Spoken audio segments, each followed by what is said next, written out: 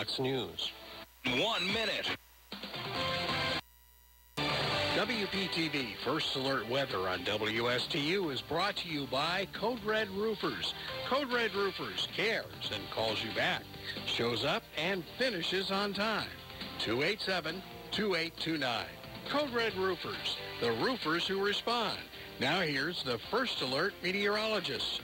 Your WPTV First Alert forecast. This afternoon, highs in the low 80s, some passing clouds, but clouds should remain rain-free throughout the day. Tomorrow through Saturday, high pressure dominates, keeping our weather pattern quiet. Highs in the low 80s with only a slim chance for an isolated shower. Sunday, staying warm with highs in the low 80s, a few more showers possible ahead of a cold front. Cold front moves in on Monday, highs down to the mid to upper 70s for Monday and Tuesday.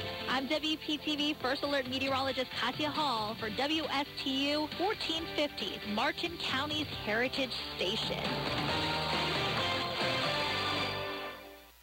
You are listening to WSTU, Stewart, Jensen Beach, Hope Sound, Martin County's Heritage Station. It's time now for the Casey Ingram Show on WSTU. The opinions expressed are those of the program host and guest and not necessarily those of WSTU. WSTU does not endorse products that may be mentioned. Any reproduction or retransmission of this broadcast is strictly prohibited without written consent of WSTU. It's time to call in with your questions and comments at 220-9788, 220-WSTU. And now, here's Casey Ingram. Good morning and welcome back. Another beautiful Wednesday here on the Treasure Coast. I always sound like a broken record because it's almost always sunny and beautiful here. I just love it. And you can't beat it. And another great show on tap. We have try to get him in here every month. We have Eric Miller from Talk About Martin. And thank you for having me back. And no shock collar today. I promise I'll tone it down from last month a little bit. But man, was I passionate about the stuff going on in Indiantown. It's good that people are passionate, though. And you know what, Eric, we love because you're honest. It comes from the heart. So it's like somebody's got to say it, and you do. And I tell you what, it's you don't Citizen's have to. Voice, man. You don't have to wonder what matters. Eric's thinking. Your voice matters. Make it louder. 100%. If you don't voice yourself, then you have no reason to complain. So. Yep. But ahead of today's show, let's talk about forbearances. Working remotely, internet shopping, retail space, and rental income have been hit hard by COVID. If you're looking to restructure your debt, obtain financing or equity, Commercial Mortgage can help you out. Tim Mullen at Commercial Mortgage has been providing debt restructuring services since 2003. Tim never charges a front fee, and all consultations are free. Tim only gets paid if he provides you a debt workout. Looking for debt solution or financing? Give Tim a call at 772-872-6099 or visit commercialmortgagellc.com to schedule your free consultation. Also, everybody, it's such a fun place here in Martin County, and that's the Fish House Art Center. It's right down in the pocket in Port Salerno. I can't tell you enough if you're looking for something to do on the weekend, during the week, doesn't matter. It's a fun place to go and visit. You can come by boat, you can come by car, you can stroll the boardwalk. Fish House Art Center, there's so much around there. There's an art gallery, Airbnb, boat charters, marina, craft and creamery, craft beers and wine, and 24 flavors of ice cream. So there is something for everybody, adults and the kids, and you can find all of that at the Fish House Art Center. You can check them out online ahead of time, thefishhouseartcenter.com. If you have a question, 221-5482. And finally, Indiantown Marina. It is South Florida's best boating storage facilities. So much is great out there, but one thing that I want you to start thinking about, and I hate to say it, but it's going to be hurricane season before you know it. And the biggest part about that is you want to make sure you have safe harborage for your boats. These things are, as a boat owner knows, they are not cheap, so you need a safe place to keep them. I can't think of a better place than Indiantown Marina, and it's really smart to go out there and at least make your reservations, so when a hurricane happens, you know you have a place. And I can tell you, folks, when a hurricane is named, trying to find a spot then is usually too late because people are making their reservations now. You're guaranteed to have a spot, and you can do that in Indiantown Marina, 772-631-3272, and it's also a do-it-yourself or full-service boat yard, so you can do all kinds of work on your boat while you're out there, electrical, mechanical, bottom painting, just everything you can think of. So that's Indiantown Marina. Give them a call, 631-3272.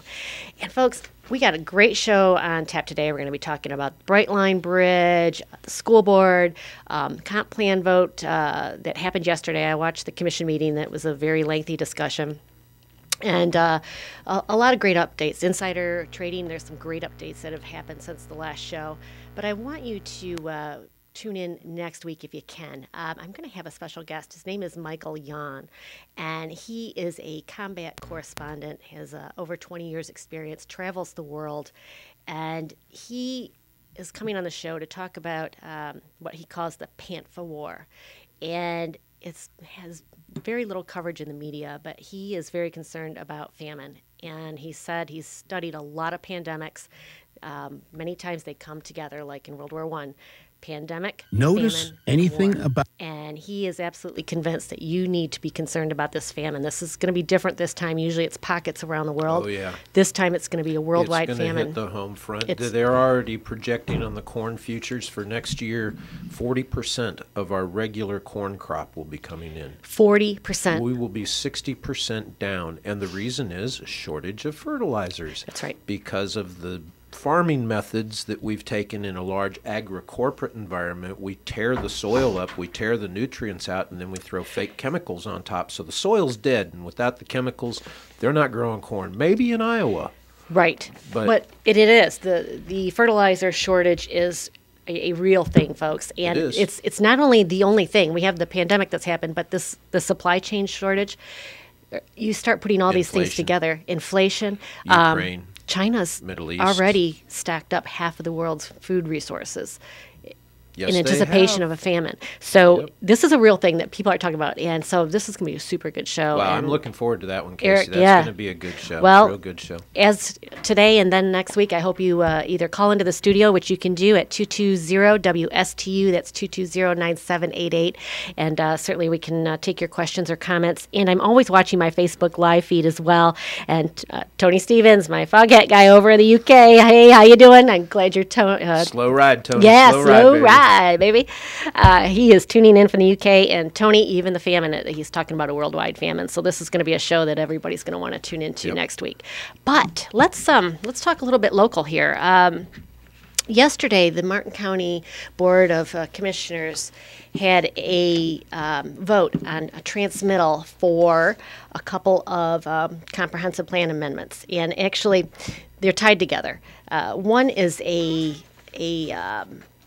the amendment is for a plan called Atlantic Fields, and it's down in Hope Sound off Bridge Road. It would include 317 homes on fewer than 420 acres of land. The remainder of the 2,300-acre land holdings would be dedicated to permanent recreation, agricultural preservation, and open space conservation.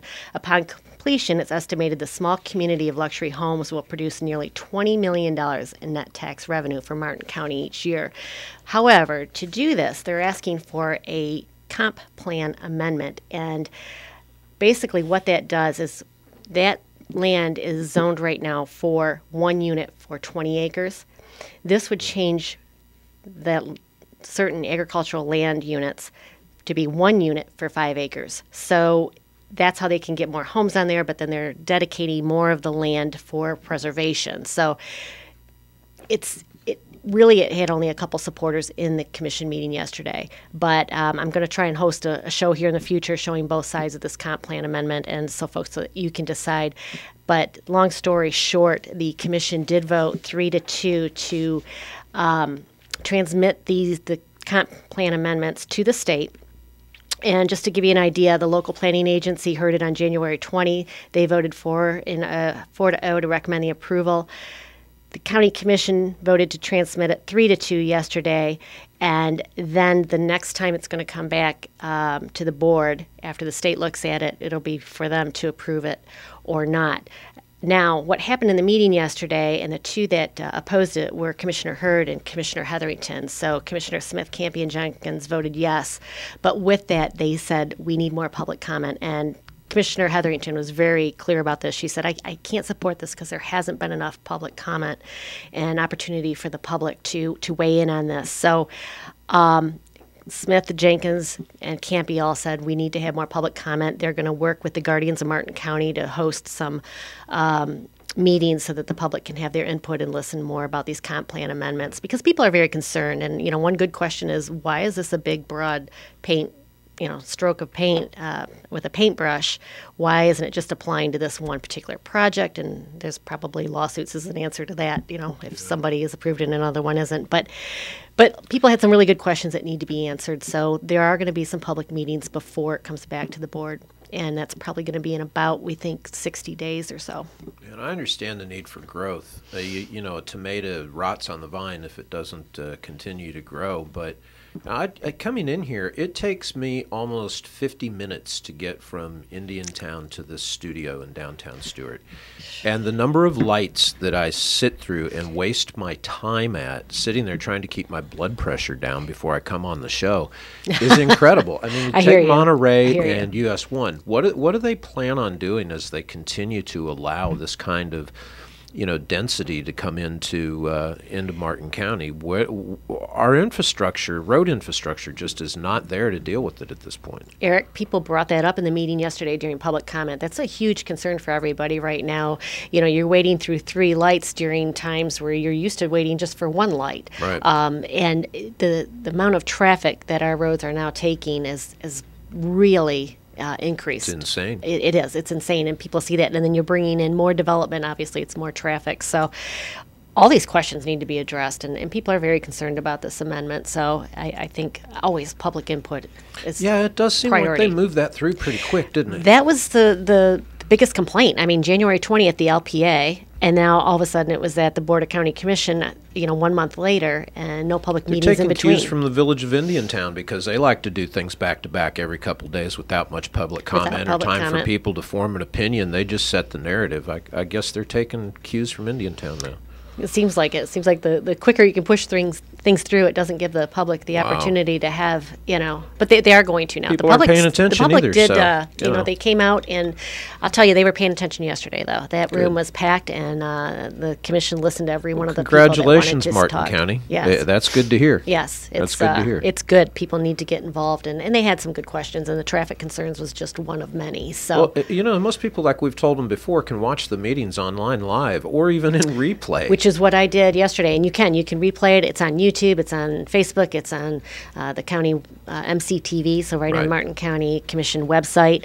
There's many ways to participate, and of course email the commissioners as well and give them your opinion. So it's super important to get involved. And it is. When it comes to the comp plan, and by the way, we lost a real legend on the comp plan here this past weekend, Maggie Herchella.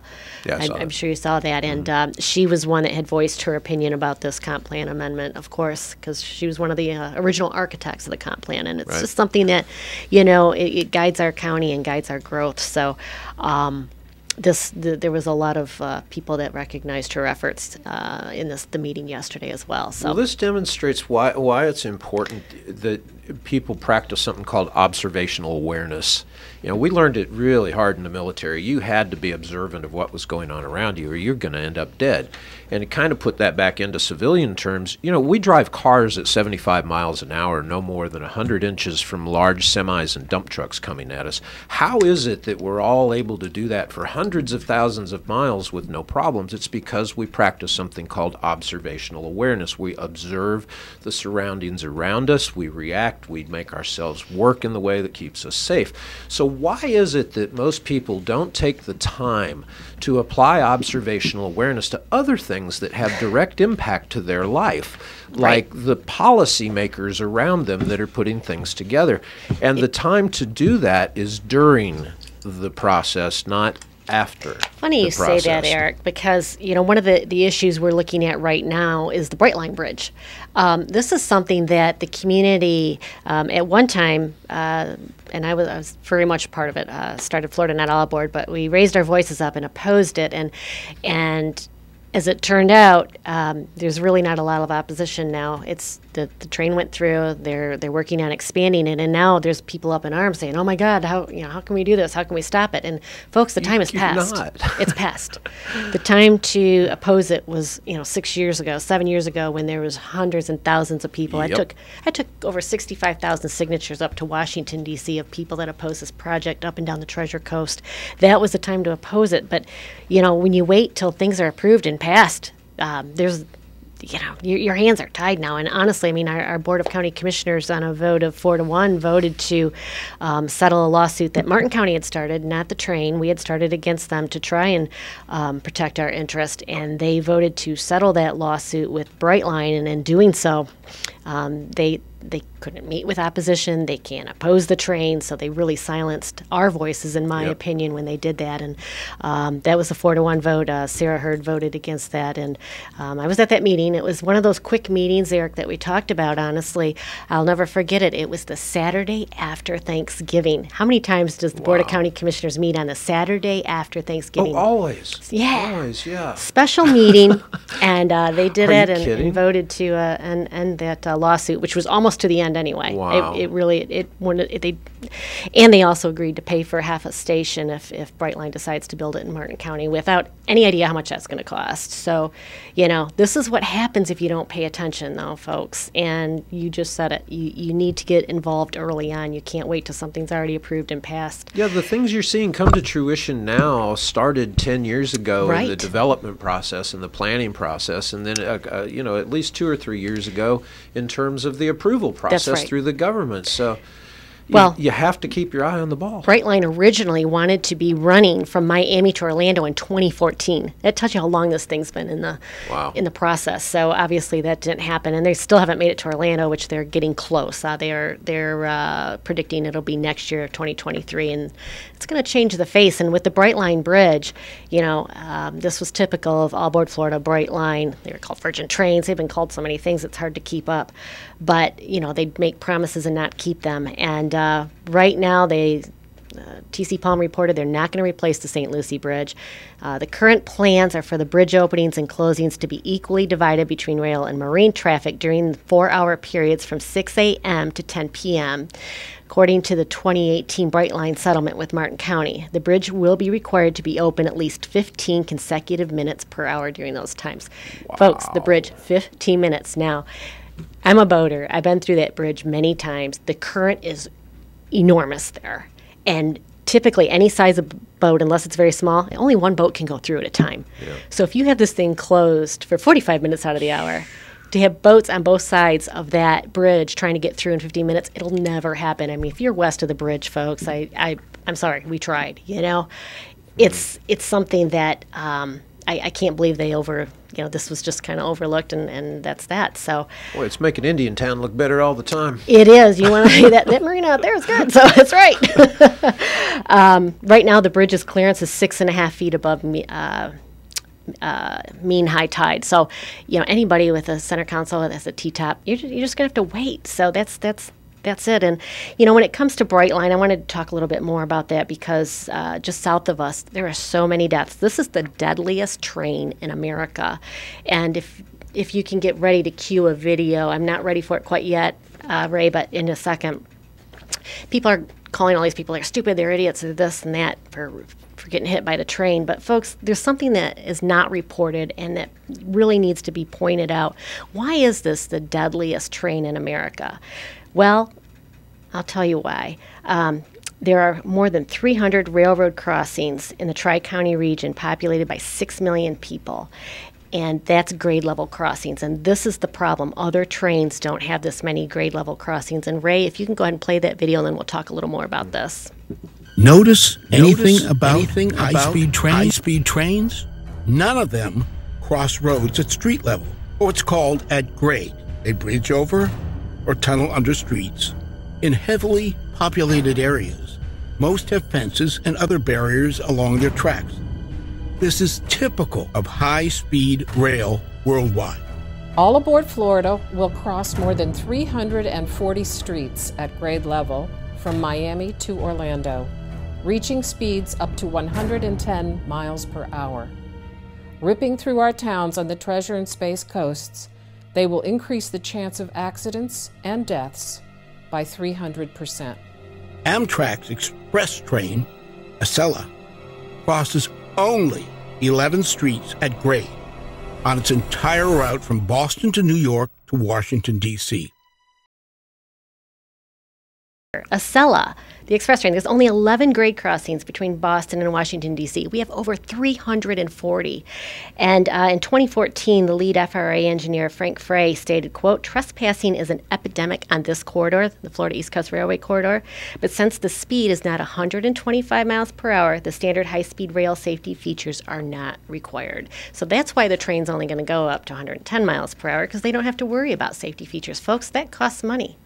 And, that's what we have coming here. And I have to point out, I was looking through some of my notes, and this was from October 2014, and I had a couple researchers, Jeff Ream and Pete Bullock, that examined the highway safety statistics and the last 15 years of FEC's safety record. Folks, this was 2014, and I want you to think, these guys were extrapolating. The Brightline had not started yet. They were extrapolating information, and it's unbelievable how close they were with the numbers that they reported back in 2014, because All Aboard Florida, Brightline stated, this transportation service would offer a safe and efficient alternative to automobile travel on congested highway corridors.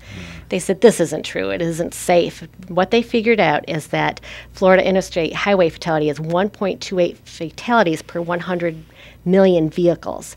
And they also estimated that Brightline would kill approximately 36 people a year. Now, it has killed 57 people since it started running in 2017, but it suspended operations for almost 2 years with COVID. So they're at 23 people per year. But the difference between those numbers are Jeff Ream and Pete Bullock said from Orlando to Miami would be about 37 people. So who's going to pick up the difference? Yeah, I mean, it's just Good Lord. It's horrible. It's horrible, and people don't realize that these grade level crossings, and this is where people are getting hit. There's no sealed corridors. Other trains have done the right things to put the safety procedures and put the safety equipment in place. Where this one, it doesn't have to. It's not going over 110 miles or 125 miles per hour. So. Unintended consequences. Unintended consequences. And then I also have an email from Robert Ledoux that was forwarded back to me in 2014 as well. They were talking about freight trains because people were concerned about how long and how many trains, and we are too here. Our bridge has broken down here in Stewart, and we had a freight train, we actually have a Facebook page corners. Called Talk About the Train. Talk About the Train. And it's Indiantown. Booker Park, the south side of the village of Indiantown, is Indiantown's cut through by 710. You have a bound of houses to each side of 710. You also have the rail that parallels 710 as you're going through Indiantown, and that rail cuts off everybody to the south. There's only 3 entrances to that, but it's a 7 to 10 mile stretch to find the next entrance, and the train sits there for an hour and 40 minutes. We've documented it 100 times, and cuts off the urban core, blocking 2 of the 3. But they can do that because they're only blocking 2 of the 3 because people still have a way in. But it's affected emergency services, all sorts of things. It's a huge concern. The rail companies are nobody to mess with. They're quiet little giants that carry big sticks. You want to be careful. They truly do. And I want to say with the freight trains, that was a huge issue with Tequesta, which shut down the town, and emergency vehicles couldn't get through because they would have bridge issues. But Mr. Ledoux said the FECR will continue to increase our train length to maximize to 14,000 feet before they add more trains. So 14,000 feet long trains. You want to know what that is? 2.65 miles. So, and obviously they're going to add boxcars before they add trains because it's cheaper. Wow. So, you think about that and then combine that with the Brightline trains going 32 trips a day.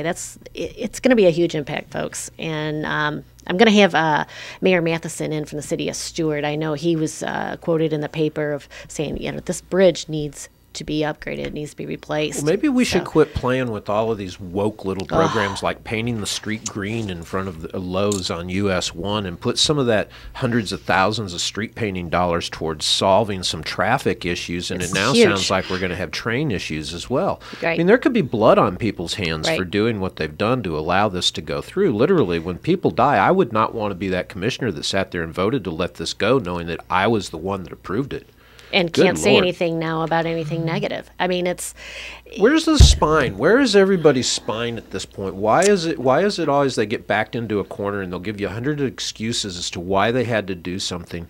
You know, what's the problem with standing on principle and merit anymore? Where are these people? Why are we not electing people that will stand on principle and merit? you really need to. And I remember with that meeting, it's been a few years, but I remember it because I fought so hard for our community and for our county and for the Treasure Coast. I mean, we had people from Broward down to Miami-Dade that had opposed and signed petitions and signed resolutions. There was such a huge amount of people, and we fought so hard. And I sat there in that commission meeting, and one of the rules of the settlement was to be silenced.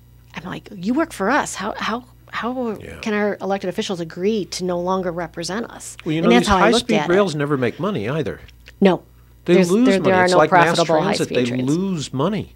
Right now, I saw a comment in one of the papers. So why one of are the they folks, doing it? Well, there's. I'm going to pull a Joe Biden on you and whisper, why are they doing it? Yeah, exactly. The Joe Biden whisper. It all comes about money, and and honestly, you know, we fought tax dollars for this train, but now they're getting so many tax dollars, it's ridiculous. It's just putting money in somebody's pocket. Just like, well, Martin County, we're probably going to be paying for half that station if they build it here. I can't imagine why they wouldn't. So. Well, it's a perfect example as to, again, why we have to get involved. And today, if do you have more? No, go right ahead. Let's go. Today, there's actually a vote in the House, and let's see here. It says 22nd, 23rd. That's today. Yes. House and Senate of Florida. They're going to consider House Bill 105 and Senate Bill 224, regulation of smoking. Now, these bills remove the 37-year-old state preemption of smoking regulations and will allow all counties and municipalities to regulate smoking as they see fit on their public parks and beaches. These bills are highly prized by local government by their ability to allow the abolition of smoking in public spaces. So all these set-aside lands that we have, if you're a smoker, you are like an unvaccinated person now. You are in the wrong crowd. You are with the segregated over here. You are not welcome to come onto our property if you are smoking. These bills are highly prized by local government for their ability to allow the abolition of smoking. They've tried to do it in the past. Martin County actually tried to do this in the past, and the state said, no, sorry, we have preemption. The state has authority over that. You can't preempt us because we already have rule over that. And I want to tell you what I'm reading from here. This comes from an individual that got involved ahead of the process. I'm not going to mention his name because I didn't ask him if I could use his name in this, but I know that he is a cigar aficionado. I know he knows who I am, too, and that's okay. He is also one that practices situational awareness when it comes to his governance. So when he saw this coming across the radar, and it's been out there for a good 4 to 5 months, I've been following this because Joe Gruters, Chuck E. Cheese, the RPOF chairman, is the one that's putting this forward. And Randy Fine, actually, is co-sponsoring this, too. Mm-hmm. He got involved and he went up there, okay, and he lobbied. He talked to the senators. He talked to the bill sponsors. He said, look, man, I smoke cigars. He said, look at these things. They're all tobacco. You put them in there, they're going to degrade and they're going to go away. You're not going to have your nasty little cigarette butts left. Okay, I guess, but you know, here again, you've got government that I'm torn on this because I like the idea of local control. The more things you can have at local control, the government should be the most restrictive, closest to you, because the people are closest to those people making those decisions. Right. So I'm a little torn on it, but at the same time, it's public land that's being financed by public dollar. Smoking is not illegal. You can prevent illegal things from taking place, but why something that's not illegal you may consider it immoral? Because I don't want to put my hands or toes in the sand and feel a cigarette butt when I walk by. Well, you don't want tar from the ocean when it comes on your feet either. So this is a perfect example. They got a carve out in the bill for cigars. Now, it won't be your plastic tip cigars. Right.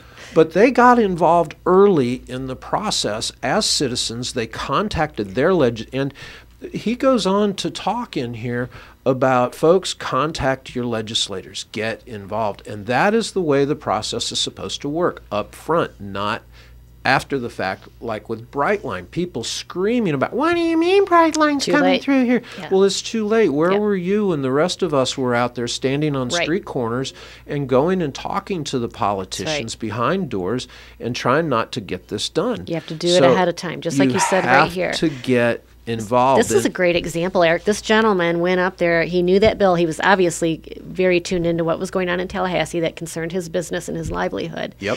And he went in ahead of time and obviously made common sense that they wrote a carve out, at least for his cigars that don't have the plastic tips. That's the way the system is supposed to work. If there were enough people that actually were paying attention, that smoked, that went to the beach, that knew about this, they may have gotten in touch with their with Campo and said, dude, you vote for this, next time you're done. Right. I don't know that he got any calls on it. It'd be interesting to find out if he did. But, you know, next time you go to the beach and you see that the Martin County Commission now has, and Stewart put... what's he going to say here? He said, for all my local, he says, for all my local friends, remember that just a short year and a half ago, the Martin County Commission attempted smoking regulations that had been rescinded because they were in breach of the state's preemption. As recently as the last meeting of the city of Stewart, discussion we had about the bill and a resolution of support from the city was written to be delivered to the state delegation in Tallahassee. There's no question if this measure passes the State House, there will be a considerable growth of regulation against tobacco enthusiasts on our public-funded lands here in Martin County. So, you know, good for him for being involved. Good for him to know that you can still make a difference. And, you know, you can't feel beaten down once this train comes through because it came through. You weren't there in the beginning. Now keep your eye on the ball for other stuff coming up because there's plenty coming down the pipe that people are going to want to be looking at. Yeah, there are, you know, when it comes back to the train, I got a couple comments here that I'll read here in a second. But, you know, one of the other articles I saw that surprised me was the quiet zones. You know, everybody advocated because the horn is very annoying. It truly is. It's very loud. But now they're going, maybe that's a mistake. Maybe that's why so many people are getting hit because there's a quiet zone. And that is one of the issues that's brought up with quiet zones. It's a payoff. I mean, you got a quiet train, but now you got less people that are aware it's coming. It's... You know, there's a lot of things to be discussed. Why was it? What was their rationale in this whole thing? The government's rationale that they could not require them to build overgrade passes for these if they were going to do it. This company wanted to do this. They should foot the bill. And to say that there's an estimate of 32 deaths per year, when do 32 deaths become inconsequential in passing a law and letting people drive a train at high speeds and kill 32 people? What is the purpose of something that doesn't make money? Why? I know. I couldn't agree with you more. This whole thing is corrupt beyond belief. Well, and it's, you know, All Aboard Florida, and this is Brightline, folks. For those of you that don't know, it was All Aboard Florida to begin with. You know, they came into town and they said, we own the land, we own the tracks, and we're going to do what we want. And that's what they are doing. And, you know, when it comes to all these grade crossings, it is. Bottom line. Bottom line. We own the tracks. We're going to do what we want, and they did. You know, we have to pay to maintain and upgrade any of the crossings because we have to lease our roads to go across their train tracks. So it's very convoluted. Oh, they're big giants. They are quiet giants. You can't sue them for accidents. Go ahead, Ray. Yeah, my question is this. You know, and just like now, the Jensen Beach crossing is closed. And I know that from my other situation that I do.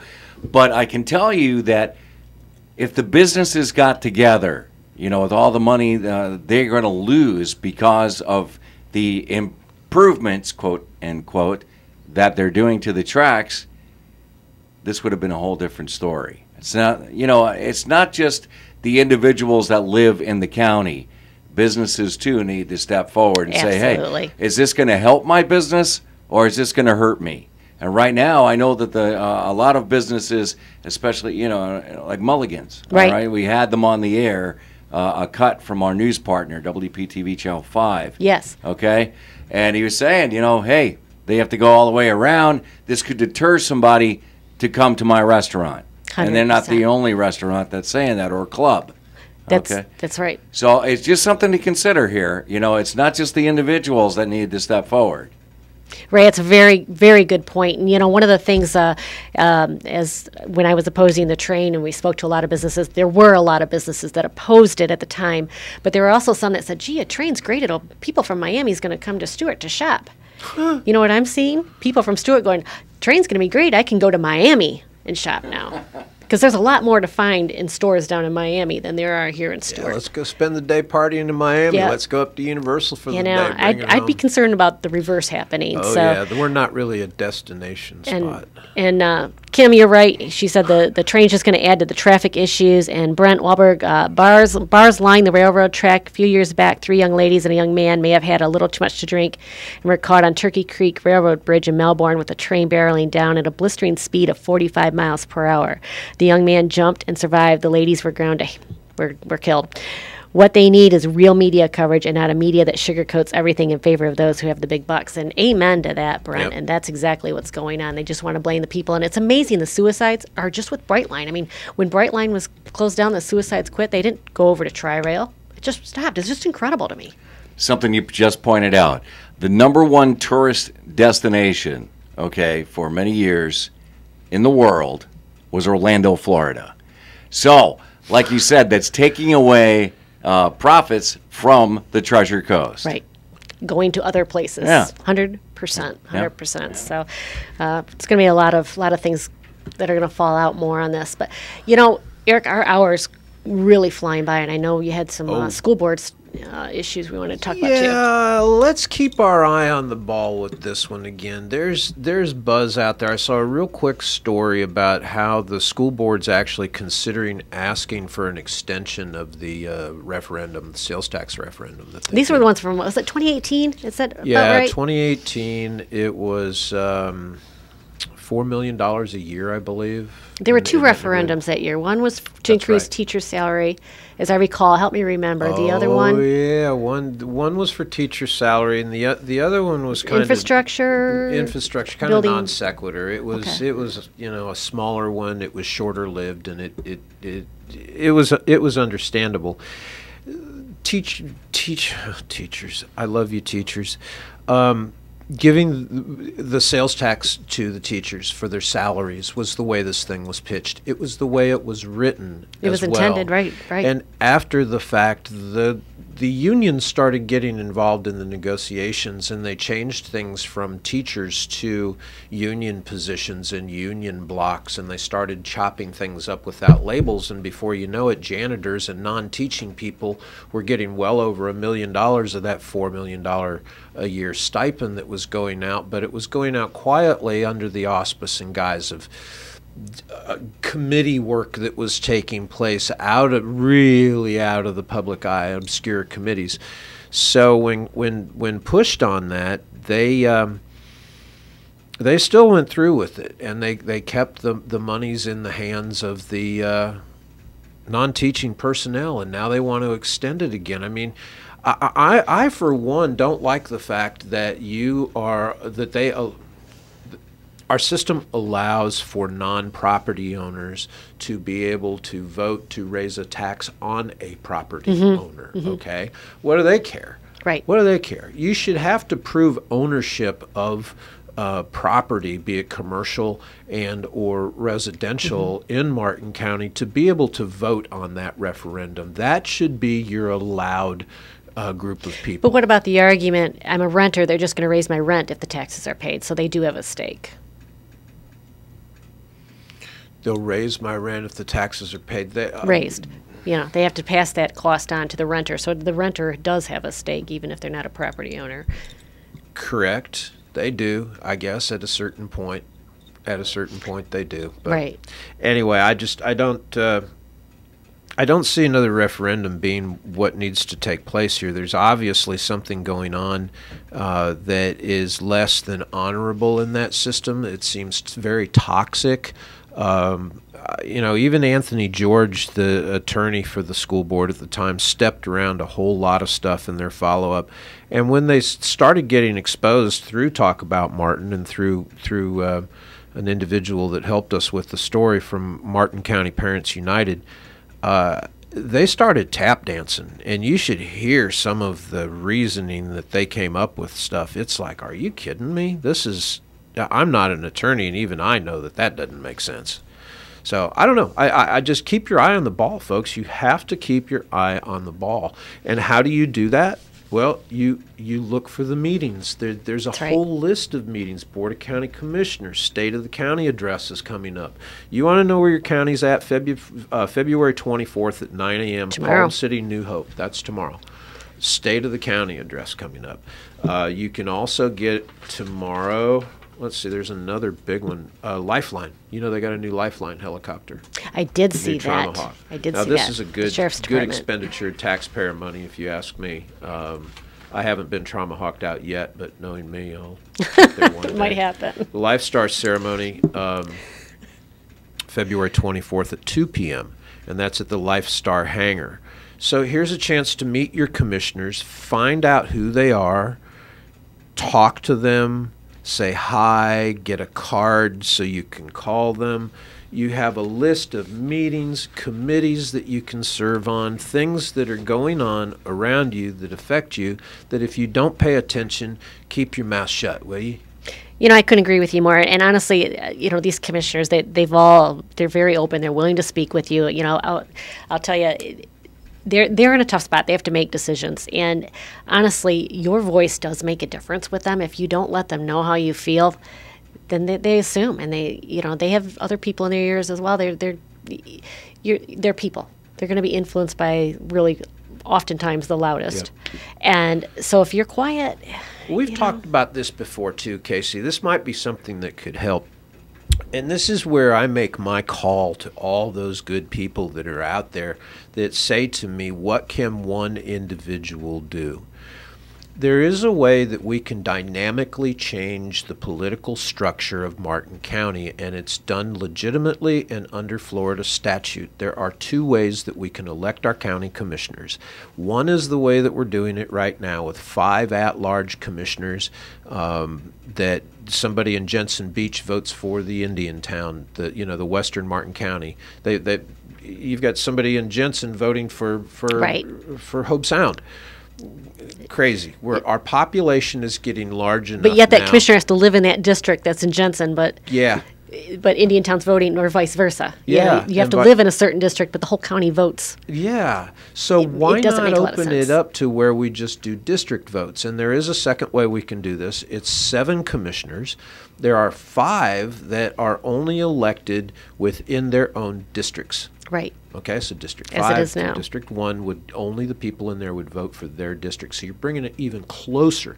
Now these people are having to make decisions with their immediate neighbors. Right. Okay. Right. And then you still have the other 2, which are the at-large that sit in an at-large position and are elected at-large. It's sort of a bigger check and balance in terms of the dynamic and the way things work. It gives you 7 voices. It gives you sort of a House and Senate kind of approach. I was going to say, it reminds you of the way the state is set up. You have your governor, but then you have, senators and representatives from districts, and only the people in the district they represent vote for them. And then the senators represent the state. Then they go to the state. That's right. And then they come together, each of their districts, where, we're not voting on a senator or representative from Naples or from Tallahassee. We only vote on our own. And that's basically what you're saying here. This is the kind of thing that it's going to take to bring these.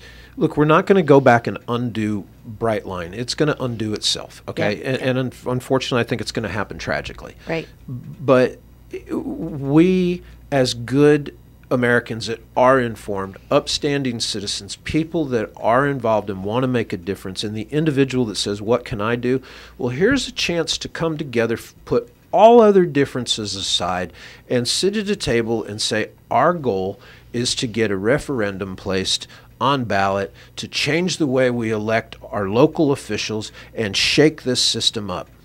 Okay, shake it up a bit. Let's get things even closer to home. I think it's a really good idea, Eric. I really do. Add 2 commission seats and have each of the the commissioners represent their district. A ballot amendment in Martin County would take anywhere from $100,000 to $150,000 to put together. That's chump change, considering when you look at what the commissioners actually raise in their war chests to get elected in this county. $150,000 is just a starting number that you need. Now, I still don't understand why you need that much money, because there's a lot of different ways to get out and see people without spending it on advertising and signs. But hey, I digress. It's basically the citizens would need to come up with a petition, right?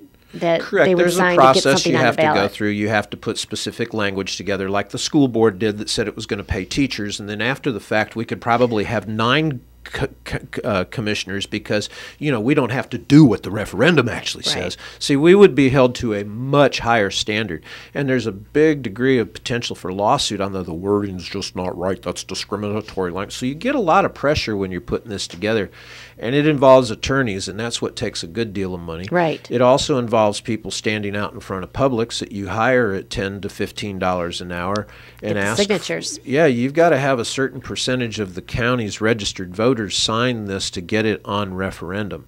So it's an effort. It would take money, but at this point, folks, you either start taking your local government back.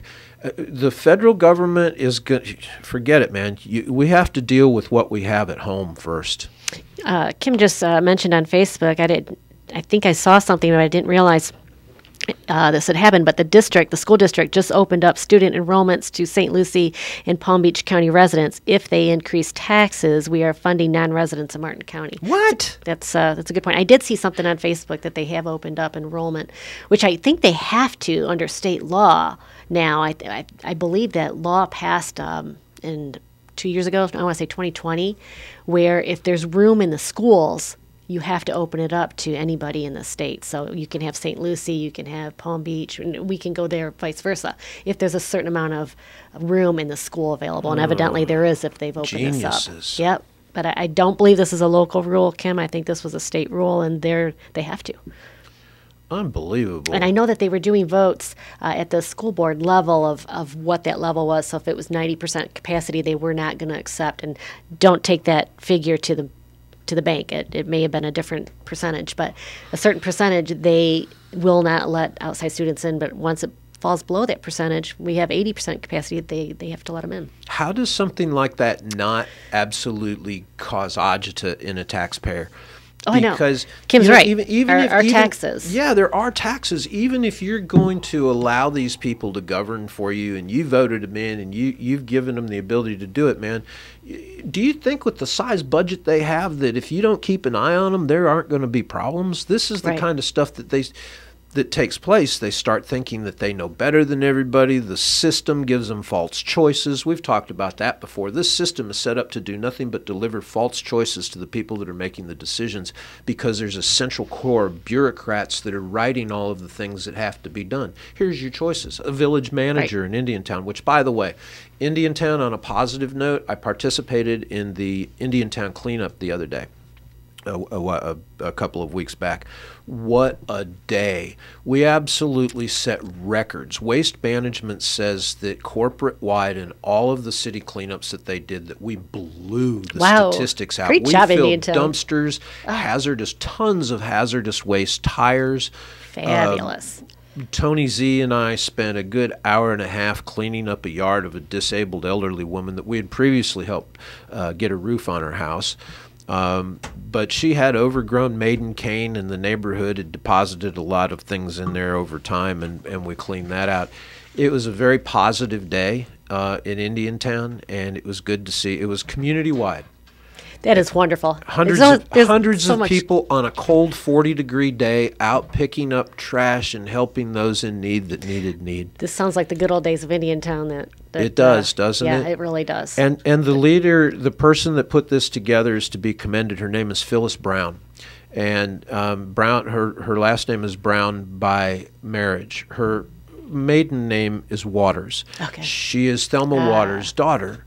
And she's in a position right now, I think, that she would be an excellent leader in the Indiantown community. I don't know a lot about her politics, but I know her as a person. And she is one of these genuine, God-fearing, not not holier than thou. Just she understands God. She lives and walks the right path. Right. She's a good Christian woman. And her value system is such that Indiantown needs it right now, because there are some very self-righteous and pious people that are hypocritical on that village council that need to be replaced, that are taking Indiantown in the wrong direction.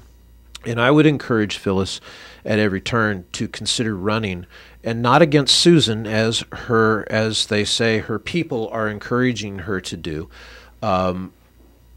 She's getting a lot of pushback from, it's sad, from the black community, the Anthony Dowlings, from the strong liberal Hispanic Marxist community like the Janets Hernandezes and the Jackie Clarks that are militant, in their own right, to run against Susan so that we can take things back.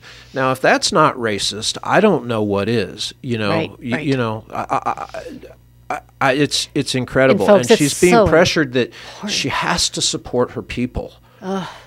And I am I would not want to be in Phyllis's position right now, but I'm praying for her, and I hope you would too, because she is one of the right people for the right place at the right time. She is a leader. And when you're thinking about your voting, no matter where you're from, if it's Indiantown or elsewhere, some dissension on the board is good. It's various opinions. If you don't have dissension, you're not going to have new ideas. Well, they just passed phase one of the, what's it? They spent $32,000 to try to figure out what it's going to cost them to build a city hall.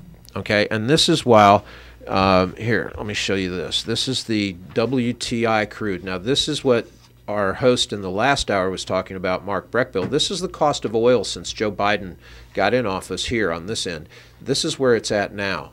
It's Crazy. Doubled. Yes, it's we up see to that at the over pump. $100, nearing $100 a barrel, which, when you're a municipality and you look at the cost of running your municipality and the taxes and regulations and impositions you're putting on everybody, now is not the time to be full gun, full bore, build, especially with building material costs going where they're going right now. You can't even get 3/4 inch tongue and groove flooring plywood. I can't get it locally. It is crazy. It's crazy. Hey, Eric, real quick, I wanted to do an update. We don't have a lot of time to talk about it, but on our very own Treasure Coast trader, Brian Mast, we've been talking about insider trading, and folks, it's really heating up that over 76% of the public supports a ban, according to recent polling by Business Insider. They want to ban Congress from trading stocks. Brian Mast, Representative Mast, Unusual Whales, pointed out the top 10 trades in the House, best individual trades. Brian Mast ranked in number 3 at a 564% increase, and also again at number 7 at 340%. So the top 10 trades, our own Treasure Coast trader, Representative Brian Mast, took 2 of those spots. And since then, there's been a couple bills that have been introduced in Congress. We're going to follow them. Hopefully they get through. The first one is Senator Hawley, Senate Bill 3505. He says year after year, politicians somehow manage to outperform the market, buying and selling millions in stocks of companies they're supposed to be regulating. Wall Street and big tech work hand in hand with elected officials to enrich each other at the expense of the country. Yep. Here's something we can do. Ban all members of Congress from trading stocks and force those who do not pay their proceeds to give it back to the American people. It's time to stop turning a blind eye to Washington profiteering. And boy, could not agree with him more. Also, Senator John Ossoff, he's a Democrat in Georgia, introduced a similar version of that bill. So we have a Republican and Senator Hawley from Missouri, Senator Ossoff in Georgia, and also in the House we have a Banning Insider Trading Congress Act that was introduced by Representative Vicky Hartzler. She's a Republican from Missouri, and and 2 people joined her in sponsoring that. Chris Smith from New Jersey, a Republican, and Chris Stewart, a Republican from Utah. So Democrats and Republicans are responding to this insider. It looks like Ted Cruz could actually be the one to water this down, because the bill right now that Warren's putting through with all of this, that looks like it's gaining steam, wants to prevent spouses from trading as well. And his wife works at Goldman Sachs trading desk. That's what happens, folks. This is why we need to keep our eye on the ball. It should be spouses, and it should be their top staff. I mean, anybody has inside information, and they're not saying you can't have stocks. They're saying let somebody else put them in mutuals, broad-based mutuals, broad stroke. Specific buys mutual because funds, 2 years before, that's right. 2 years ago, right before the virus, Congress was briefed in a secret meeting about what was happening with the virus before the public was, so they knew how to deal with it. And what they do, they ran out of the briefing and went and started to dump stocks that's and right. buy others. And what did we do? We were blindsided and lost money. We had no idea. So, folks, I wanted to cover that more. There's a lot of things happening, but know that there are some bills that have been introduced, and this is really gaining some traction, and thank you to Unusual Whales for that. So next week, I hope you can tune in. We're going to have Michael Yan. We're going to talk about PANFAWAR, famine. Great story. You bet. We'll see you next week at 10.